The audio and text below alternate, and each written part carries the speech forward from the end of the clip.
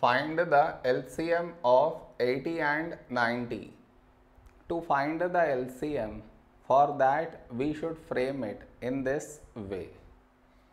80, 90.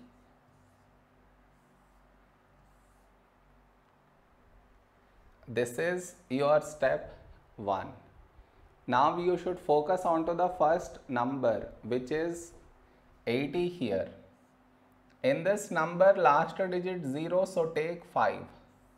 First number 8. A number close to 8 in 5 table is 5 ones 5.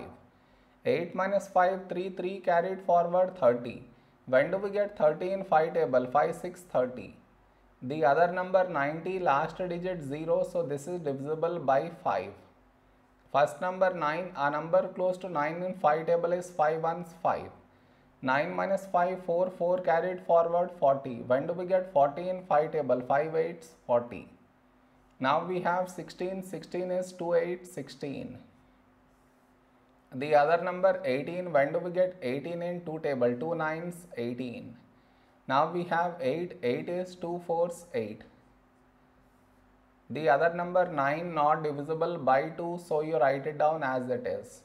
Now here we have 4, 4 is 2 2s, 4. The other number 9 not divisible by 2, so you write it down as it is. Now here we have 2, 2 is a prime number, so 2 ones 2. The other number 9 not divisible by 2, so you write it down as it is. Now we got 1 here, so focus on to the next number 9. 9 is 3 3s, 9. Now we have 3, 3 is a prime number, so 3 ones 3. So we got 1 in both the places. So our LCM is the product of these numbers, that is 5 into 2 into 2 into 2 into 2 into 3 into 3.